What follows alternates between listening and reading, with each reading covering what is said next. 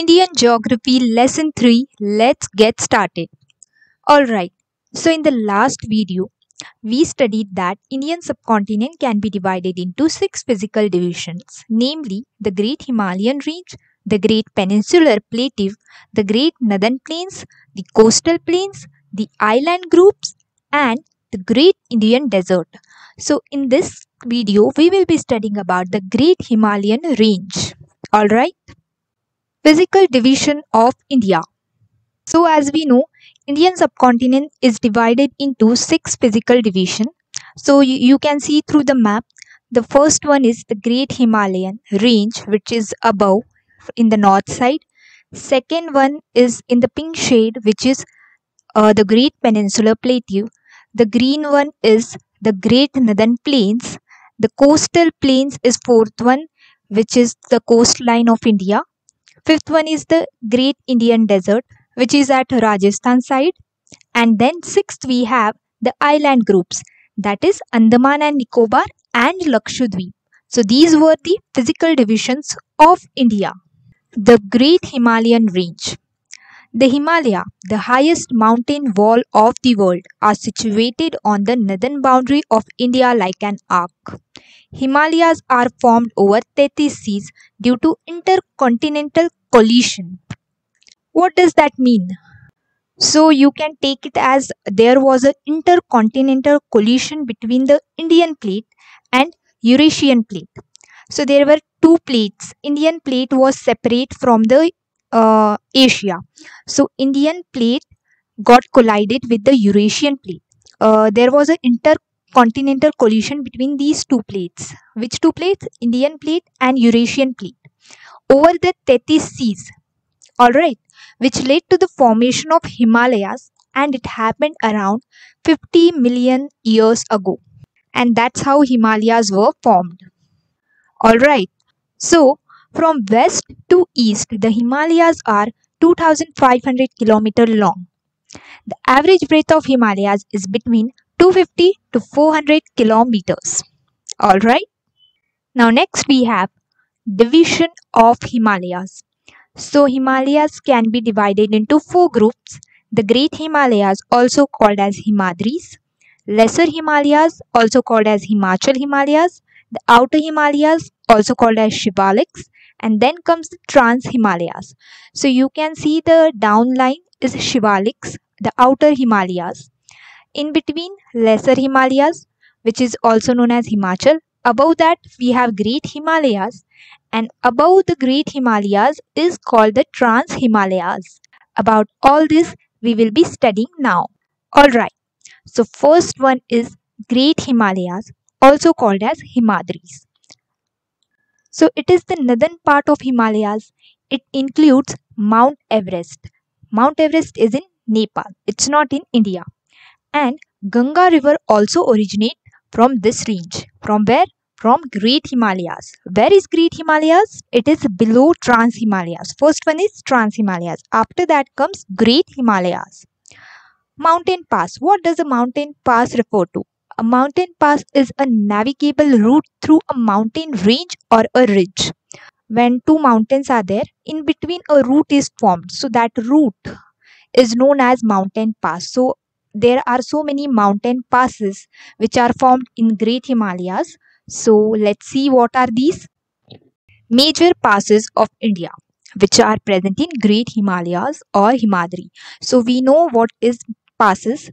Mountain passes is something which forms route between two mountains, and the routes, it connects. It starts from one state, one country, and then it gets connected to different country or the same country. So a route is formed, right? So let's see the pass and where it connects to. So first we have Karakoram, which is in Jammu Kashmir, and it connects to China. Next, Zojila, it's in Jammu Kashmir and connects to Leh. Next is Buzil, it's also in Jammu Kashmir and connects to Central Asia. Next is Shipki La, which is in Himachal Pradesh and it connects to China. Next one, Yank Yap, which is in Arunachal Pradesh and it connects to China. Next, Jalepla, which is in Sikkim and it connects to China. So these were the major passes of India of Great Himalayas. Okay. Now next we have major mountain peaks of Great Himalayas or Himadris. So we will study about the major peaks and where and their location. So Kanchenjunga, it's the peak which is in Sikkim. Then Nanga Parbat, which is in Jammu Kashmir. Nanda Devi, it's in Uttarakhand. Kamet, which is in Uttarakhand. Makalu is in Nepal. Mansalu in Nepal, and Dhaulagiri is in Nepal. So these were the major peaks, major mountain peaks of Great Himalayas, also called as Himadri. So these is all about Great Himalayas. So now next we have Lesser Himalayas. Where are Lesser Himalayas? They are below Great Himalayas. So the Lesser Himalayas also called as Middle or Himachal Himalayas.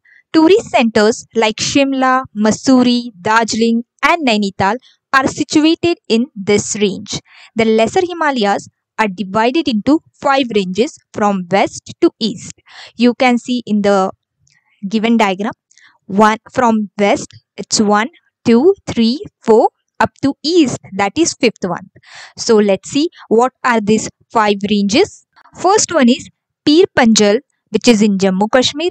Second one is Dauladhar, which is in Himachal Pradesh. Third is Mussoorie, which is in Uttarakhand. Fourth is Nagtibba, which is in Uttarakhand.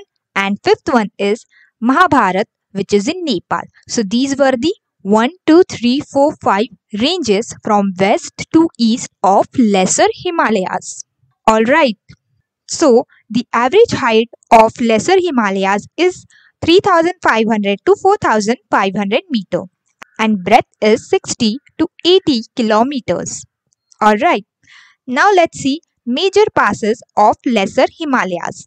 So passes, you know what is passes, and it's a route. So passes and where they are present. State. So first is Pir Panjal Pass, which is in Jammu and Kashmir. Rohtang Pass, it's in Himachal Pradesh. And Banihal Pass, it's in Jammu and Kashmir. Alright. Now next we have Outer Himalayas, also known as Shivaliks.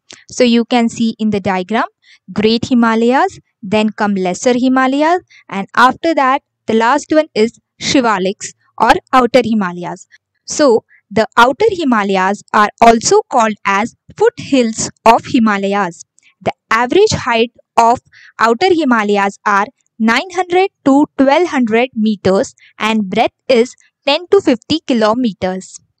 Now you can see above the Great Himalayas are the Trans Himalayas. So the Trans Himalayas lie to the north of Himadri. Himadri is Great Himalayas, also known as Tibet Himalayas. So Trans Himalayas are also known as Tibet Himalayas. There are 3 major ranges in Trans Himalayas. What are these? Zaskar, Karakoram and Ladakh are the 3 major ranges in Trans Himalayas. This range is spread to the northeast Pakistan, northern Jammu and Kashmir, Ladakh and Tibet. Alright, now let's have a look at highest peaks in the world. So first we have Mount Everest.